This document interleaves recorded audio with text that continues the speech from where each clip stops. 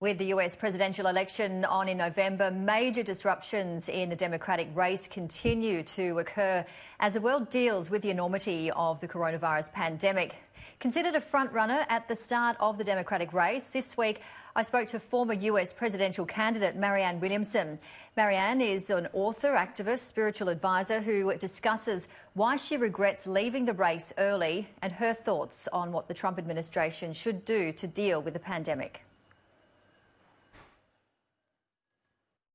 Marianne, as the US deals with the highest number of confirmed cases of COVID-19 in the world, what is your advice to Americans in lockdown?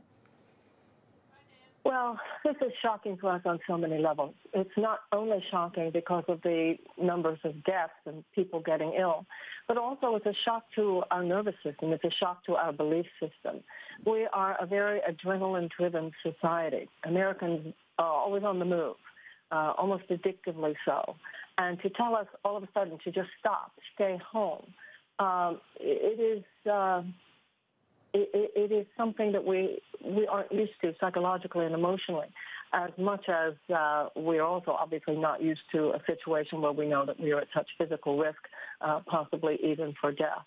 It's also, I think, a shock to us as Americans to have to recognize how ill-prepared our own government was, how our government took such inadequate care at the beginning of this. So there's a lot that people are processing. You're saying I'm not Marianne for president anymore, but I'm still Marianne and it's still 2020. And this is arguably the most difficult challenge we're facing in the world. If you were up against Donald Trump, what would you be doing? What has he done wrong and what has he done right? The president didn't even take this seriously. American intelligence agencies were saying back even before the end of last year that they did not feel that the Chinese were being totally honest about the severity of the problem on their hands. The president was practically laughing it off. We've even found out that our own State Department had promised them some equipment rather than making sure that we would have enough if, in fact, this came to us. Even then, once the president realized and was perhaps forced to realize by people around him that this was a very serious issue indeed, he failed to use what in the United States is called the Defense Production Act, which gives him the authority, should he choose, to actually direct all private industry to basically stop everything they're doing except the non-essential in order to show up with the manufacturing that we need. We needed personal protection gear manufactured. We needed ventilators respirators manufactured, ventilators manufactured, masks manufactured. And he was so loath to tell private industry what to do, as though it's this sophomoric notion of what socialism is, that we lost very valuable weeks, and people have died because of it, and people will continue to die because of it.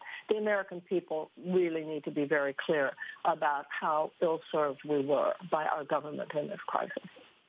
Marianne, your message is love and power and to create a non-violent revolution. How can people do this in lockdown when they're feeling so powerless and doing whatever they can to survive? Well, let's not pretend that we're powerless, okay? You and I both come from countries where the average citizen is, in fact, not powerless. And we're not so much powerless as we have not been exercising our power. That's how we got to the situation that we're in the United States. This, too, shall pass. This pandemic will be over. I know that will probably not be over nearly as soon as we would wish, because we wish it to be not over tonight, but it will be over. And part of what we can do, intellect is power. We have a lot to think about. A lot of people who have been distracted. This situation in the United States, and here I can only speak about my country, but it did not come out of nowhere. We have been withholding and withdrawing resources from public investment, the kinds of things that would have made us prepared for a moment like this. This has been an accumulated layer of diminished resources given to such investments as that. So a lot of the power that we can exercise right now is thinking this stuff through, making sure that we understand, because as I'm sure you know, we have a presidential election in November of this year. We will be electing congressmen. We will be electing senators. We just had a bailout bill passed in Congress that more than anything bailed out our Wall Street more than it bailed out the average citizen of the United States. And we're not powerless. We have a lot to think about because when this thing is over, we're going to need to really get busy and really become politically active. How did it feel, Marianne, to have to end the campaign, especially as you were touted in the beginning as a frontrunner? I regret that I ended it when I did. I could have stayed in at least till November. I take it back, until New Hampshire. I could have made it through New Hampshire. I saw how corrupt our system is, but I also saw how wonderful our people are. We have some serious anti-democratic forces at work within our political system. And I say anti-democratic in the sense that I think anything that obstructs the ability of the voter to really hear all of the candidates and deeply consider, there was this rush to quote unquote narrow the field. So what I experienced was that there are forces that make it very, very hard for someone who's not already in the club to make it in. And they have a way of spitting you out when they want to. But what I also saw was that the American people are ready to handle this, would have been ready to handle the problem. This could have been dealt with differently. So I got a front row seat. I had a year in the belly of that beast, but it did not leave me cynical.